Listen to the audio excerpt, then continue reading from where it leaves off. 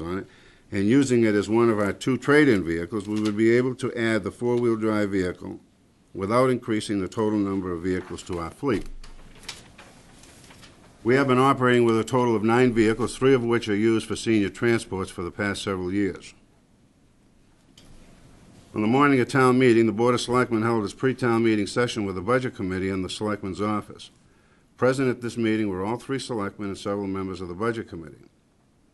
During this meeting, the Budget Committee went into one of the other offices, and the 3 selectmen discussed some upcoming issues that would be discussed at town meeting. During that meeting, I mentioned to the other 2 selectmen that I was going to amend the police department budget by raising it by $5,900 to include the purchase of the 4-wheel drive vehicle.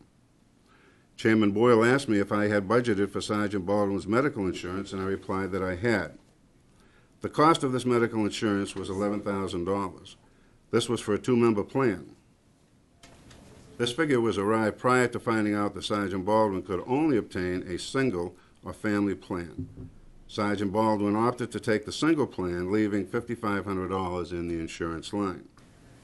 The cost of all leased vehicles came to $30,951. We had budgeted $28,953, leaving an over expenditure of $1,998.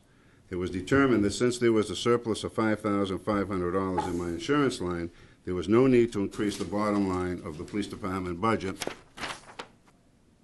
by the $5,900.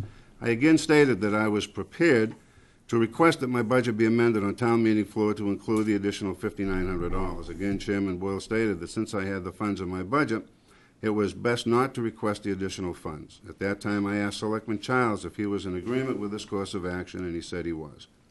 With the other board members in agreement on taking the additional $1,998 from my insurance line, we decided not to request the additional funds to be added to my budget. The discussion pertaining to purchasing this 4-wheel drive vehicle was discussed at many selectmen's public meetings and also at several Budget Committee public meetings. Chairman Boyle was a strong advocate in obtaining the 4-wheel drive vehicle for the police department.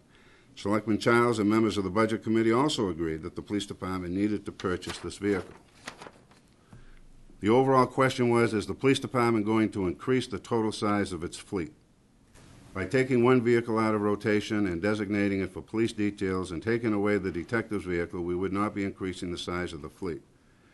And looking back at the events that took place in purchasing this 4-wheel drive vehicle, it is now clear that there was a misunderstanding on the discussion that took place on the morning of town meeting. I was under the impression that by obtaining the other 2 selectmen's approval not to add the extra funds to my budget and to take the funds out of the operating budget, there was no need to proceed any further on the issue. Again, in looking back, I could have requested the board at their next public meeting to take an official vote on the purchase of this vehicle, but I did not believe that this would be necessary since the other 2 members were in agreement on acquiring this vehicle. Let me make it perfectly clear that there was never intent on my part to bypass the system in acquiring this vehicle. There was ample time to take a vote on this issue, but again, it was my understanding that since the other 2 selectmen were in favor of purchasing this vehicle, and that we were taking 3 vehicles out of our fleet and replacing 3 vehicles, and that there were funds in the police department's budget to cover the additional $1,998, that no further action was needed. I hope that this answers your concerns on how the lease of the 4-wheel drive vehicle came about.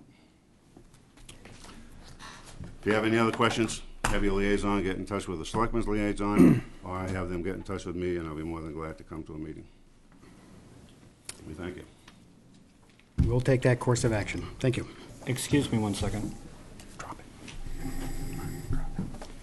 it. I have no wish to address the chief in this, and I have no wish to discuss police matters. I have a wish to discuss budgetary matters with the Board of Selectmen. This is with neither pride nor prejudice.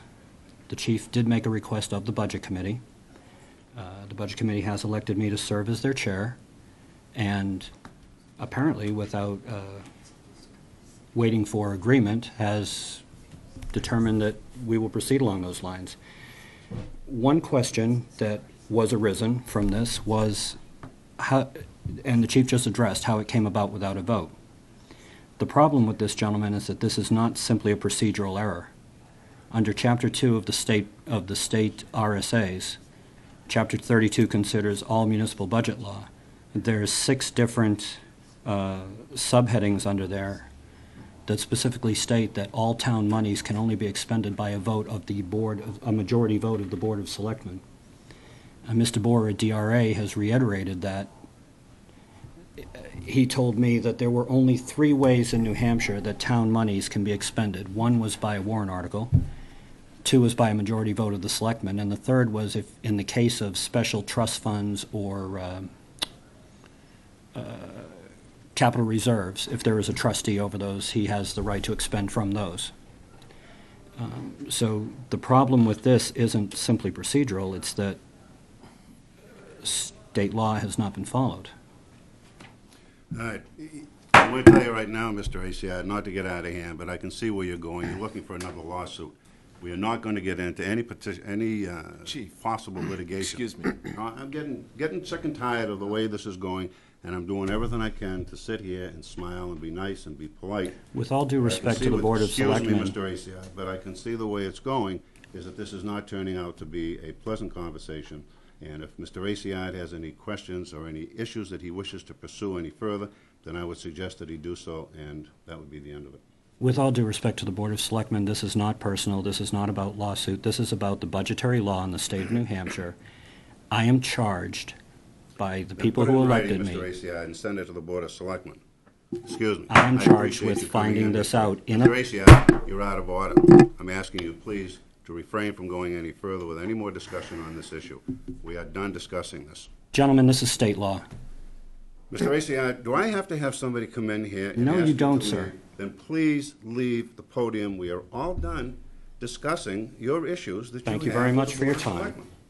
Everybody knows that the reason why you're here is to try and embarrass me and the board.